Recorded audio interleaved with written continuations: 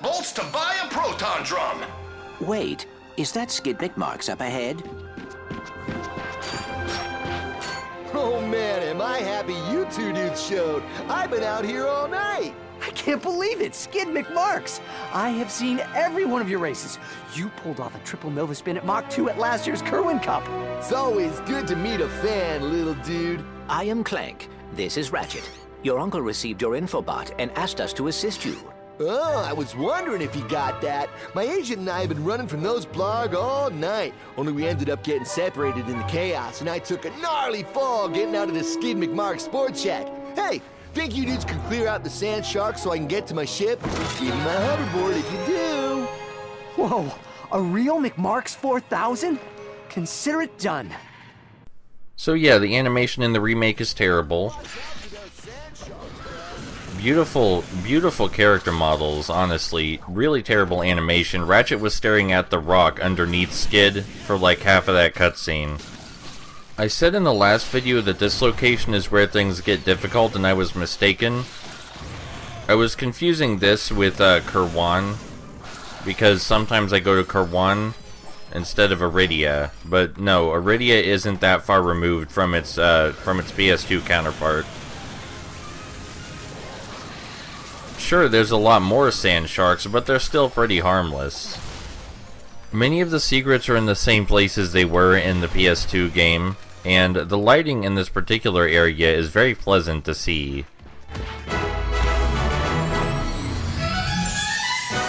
And here Ratchet finds his very first gold bolt.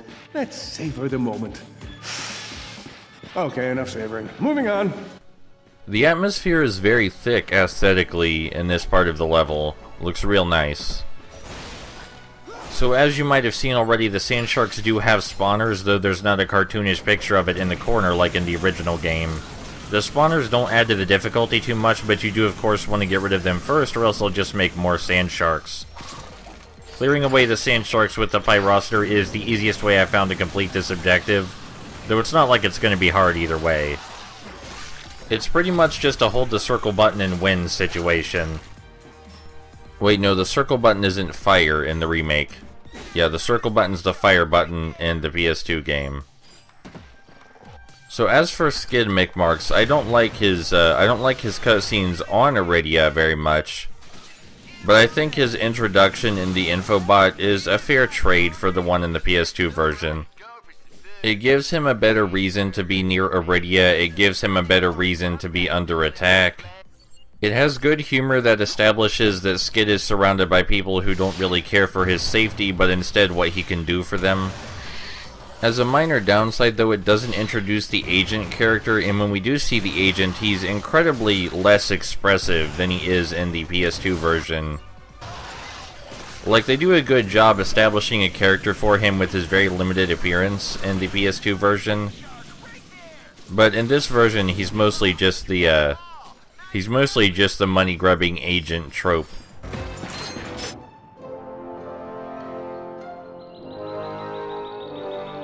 That was pretty awesome. Thanks for your help.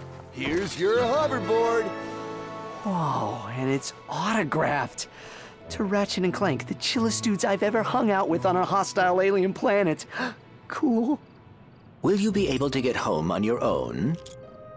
I'll be okay, though I don't think I'll be able to compete in the Blackwater City hoverboard competition. Kind of a bummer, dude. Hey, have either of you little dudes seen my agent? I feel kind of bad leaving him out here. He doesn't do well with nature.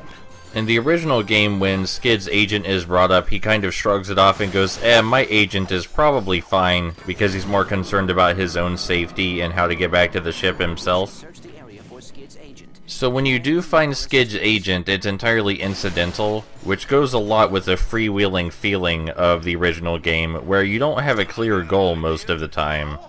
Or if you do have a clear goal, there's also a ton of optional goals that are not clear, because you're just exploring the planet and you don't know what the goals are going to be until you get there.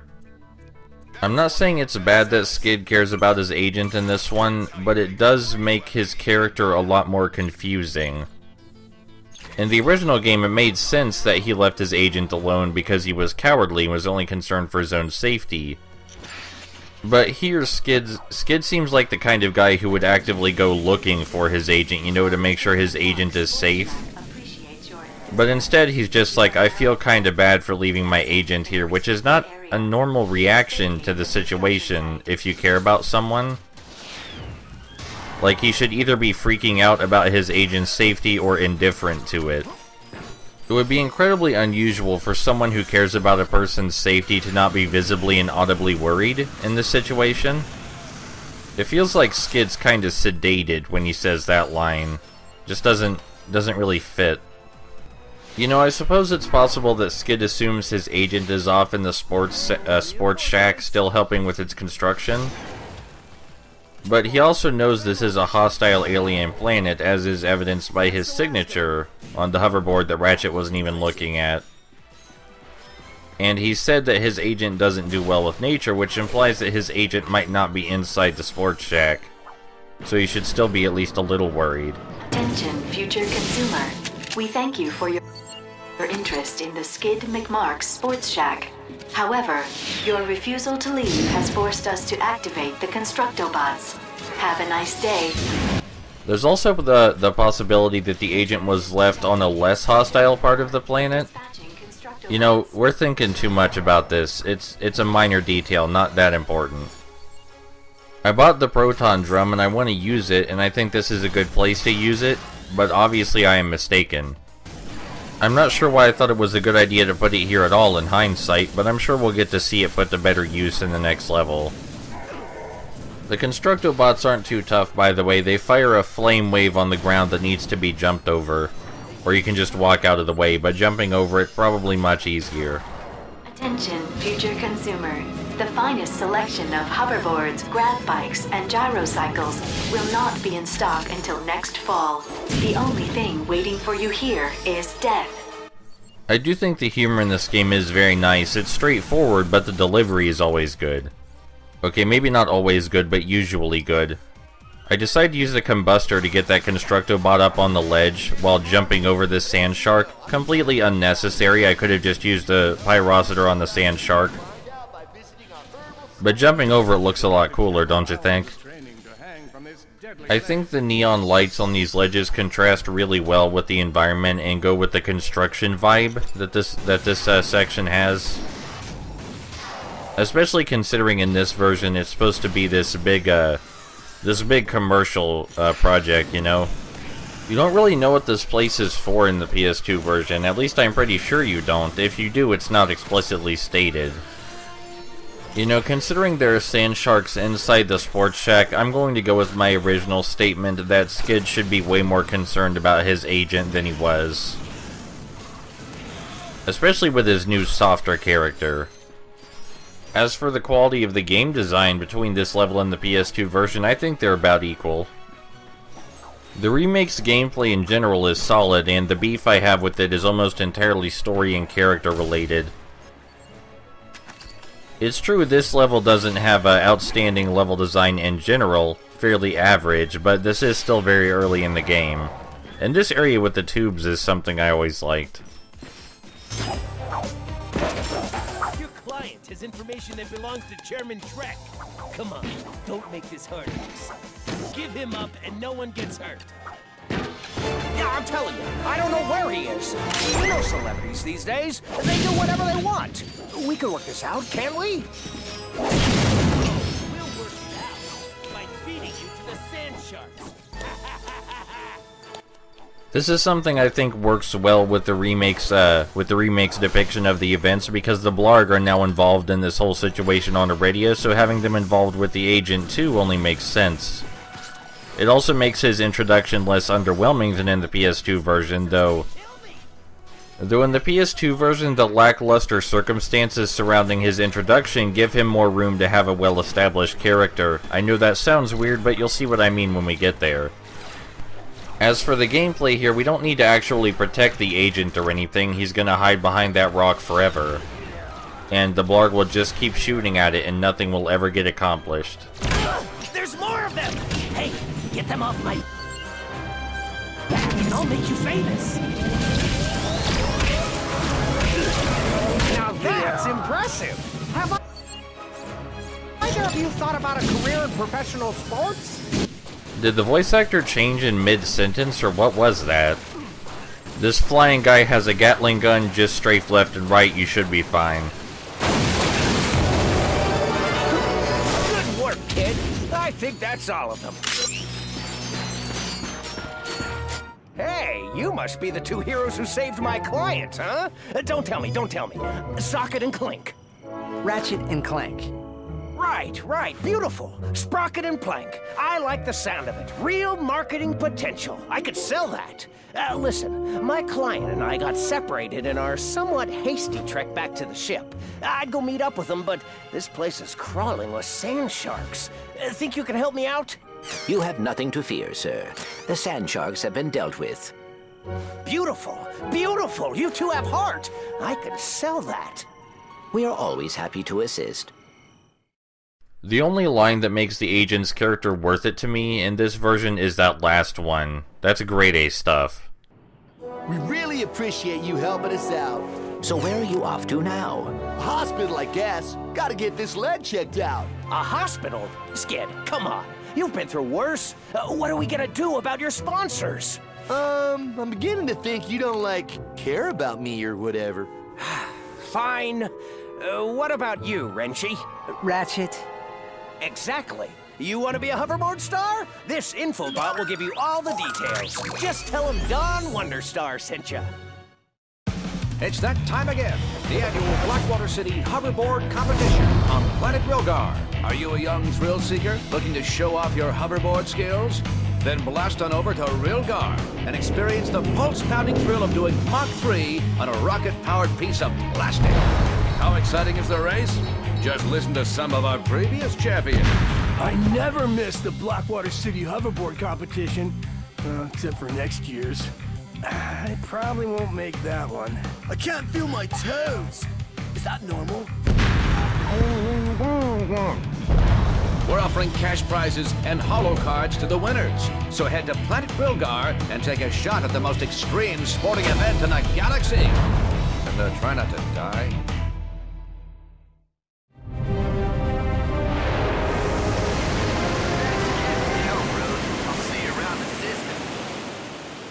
Wow, we just saved a celebrity.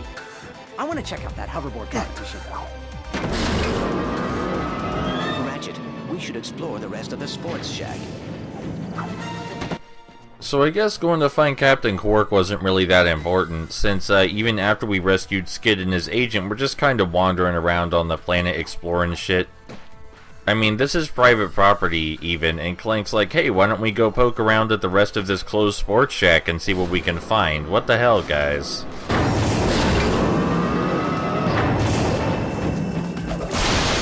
My sensors are picking up a strange energy signature near the swing shot targets. I believe it may be a gadget from Trek Industries. All right, let's have a look around. And of course, since we have the swing shot by default in this version, we don't need to go and get it from Kerwan, while we would in the PS2 version. Skid McMark's here. Hey, don't let old man Winter bum you out. Visit our snowboard department and pick up the latest snow shredding technology. It's never too cold to be cool. Hey, it's Skid here. You know, anybody can buy stuff and look cool. But unless you sound cool, you won't be cool. So check out our class schedule and sign up for the cool seminar, where you'll learn to look, sound, and even smell cool. Like me! Hey! You ready to catch some waves? Daw, tubular! Dudes, have I got a deal for you. Just head over to the Pro Serve department and say the secret phrase. Whoa, dude. And get 5% on your next purchase. Whoa, dude. Ratchet and Clank found a portable hydro displacer, designed by Dr. Nefarious. This ingenious device promised to move water from one place to the other. Though the design of this room is very different from the PS2 version, there is still a hidden goodie in here. Honestly, I do prefer the PS2 version of the room, but you know, you gotta make accommodations for changes in the design. It is worth noting that the Hydro Displacer is a different thing from the Hydro Harvester that was mentioned in the infobot. Those are very different. With just a push of a button, the duo could now fill an entire swimming pool. Originally designed to unclog Valkyrie toilets, Ratchet would find the Hydro Displacer invaluable in navigating the sewers of the galaxy. You know, I wonder if there's a video game out there with sewers that are actually like real sewers. All video game sewers are so absurdly spacious and it's ridiculous. You know, sewers are meant to perform a function. They're not for people to walk around in or platform in, and there's certainly not any giant caverns for Spider-Man to chase Venom across in the sewers. Hey, do me a favor and buy something, will you? I make a few more sales, and I win a set of steak knives. Wicked. Now you're almost too powerful.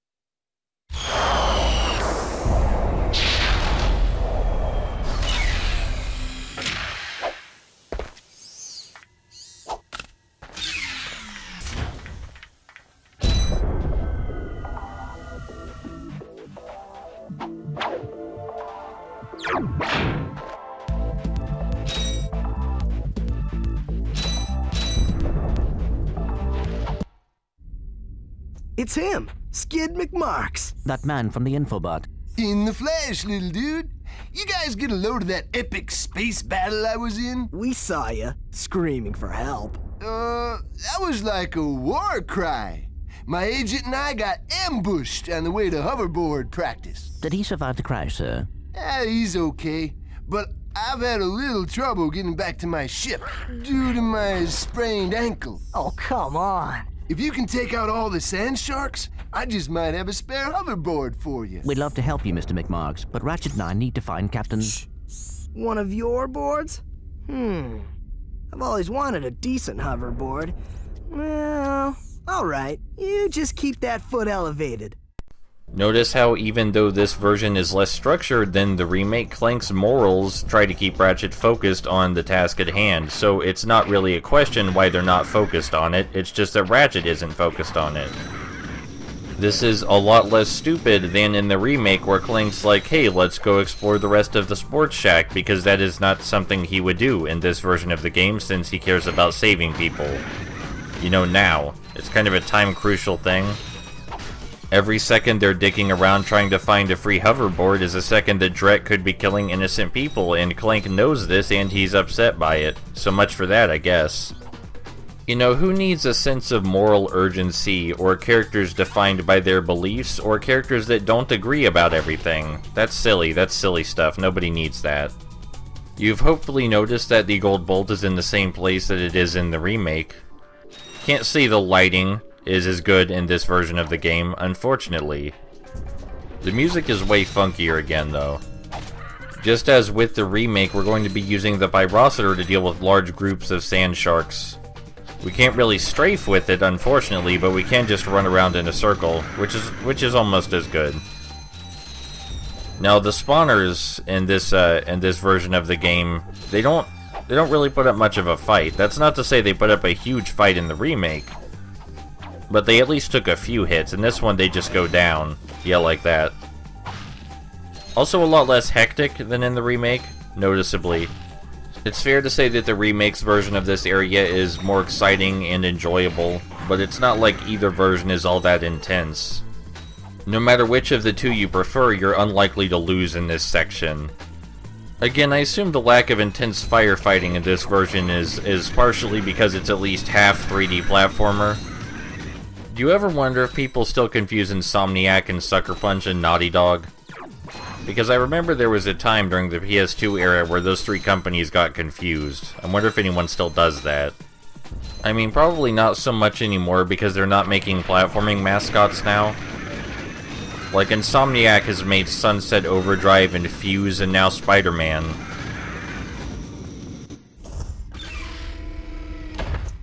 Here, man. Catch. A brand new Z3000! You can't even buy these! Well, I got a bail. Catch you dudes at the hoverboard races. Animation is so much more expressive in the PS2 version, it's not even humorous how large the difference is. Because we don't have the swing shot yet, unfortunately all we can do is go save Skid's agent now. Come on, you can do it. So, something I've noticed is that people seem to go to Kirwan before Aridia, and the reasons for doing this are obvious, you know? Kirwan is where you not only get the Hella Pack upgrade for Clank, but where you get the swing shot, which is necessary to fully complete Aridia. But Aridia always seemed easier to me than Kirwan, especially in the remake. I like that you can see the Constructobots up there on the girders welding before they jump down to fight you. It's actually kinda cute. I like that. The Constructobots are not incredibly smart. Not even a little bit, but that's okay. I do like that the Constructobots will attempt to fight the Sand Sharks in addition to you. You know, I always saw the Constructobots here as more platforming hazards than real enemies. Because of the way their weapon works, they just stand in a single spot and wave it back and forth, so you need to jump over it. And I think that's fair. I think that's a fair observation. No, you don't need to chain your wrench throw into the slam, but it looks really awesome. Man, I forgot all about the purple lines in the elevator tube. Is there a better term for that? I know some elevators are cylindrical. Do you just call them elevators? Is there like a special term for that? Because when you're making it, if you're commissioning an elevator tube, do you call it an elevator cylinder? What do you call it? Elevator tube, clearly. You will need a Gadgetron swing shot to traverse this area. Our records indicate that the swing shot is not available on this planet. Like, I know there are vacuum elevators, but is that the only kind of cylindrical elevator? Or is there a traditional kind of cylindrical elevator with, like, pulleys and stuff? Are there any elevator enthusiasts out there?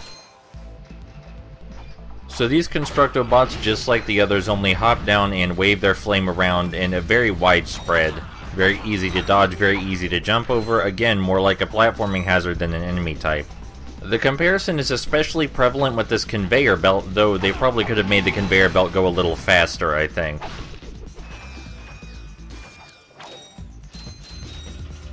The area down here, very similar to the PS2 counterpart, as almost everything in this level is. Though the ledges are not glowing. The enemy layout is also very different. There is no Constructobot Sniper this time, but that is of course because the Constructobots fire very differently in this version of the game, so a Constructobot Sniper would not work out so well.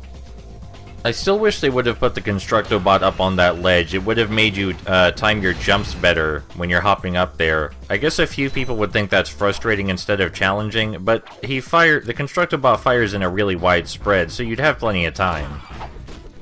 And that's only if you don't have the ammunition to take him out ahead of time, because we do have the bomb glove, and you could easily just use the bomb glove to knock him down. And if they were worried that, you know, maybe using the bomb glove to knock him down would negate any challenge of having a Constructobot there in the first place, just have both.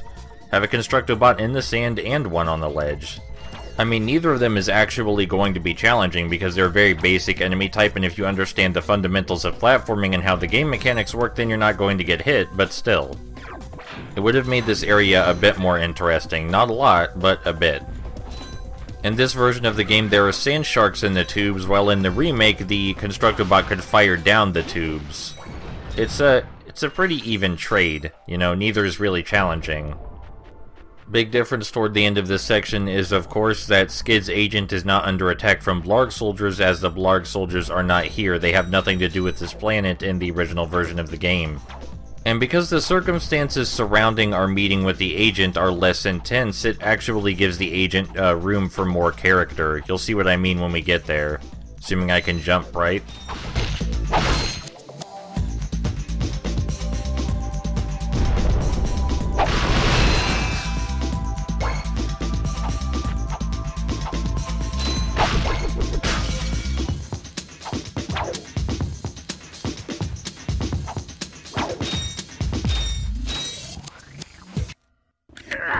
no signal whatsoever. This downtime is killing me. Do you need medical attention, sir? Don't be so literal, son. The problem is I'm stranded on this backwater planet and my star client is nowhere to be found. Hey, we saw you on that info bot. You're Skid's agent. Was Skid's agent. Haven't seen him since our ship crashed. And an agent without a client is like a flea without a dog. Say, you look like an athletic kid. If you can bring back the championship prize from the hoverboard races in Blackwater City, I'll make you my next star. We have no time for trivial matters, sir. I could be the next Skid McMarks. So yeah, did you see how twitchy and high-strung he was? Looked like he was about to have a nervous breakdown at any second. Pacing around anxiously, and even after Ratchet and Clank showed up to talk to him, he was still clearly freaked out. And not because the Blarg were attacking, but because he was looking for his agent and he couldn't find a signal to contact anyone. He's just a very unhinged individual. And they still managed to squeeze in those jokes about him being money-grubbing, too. Just a lot more there.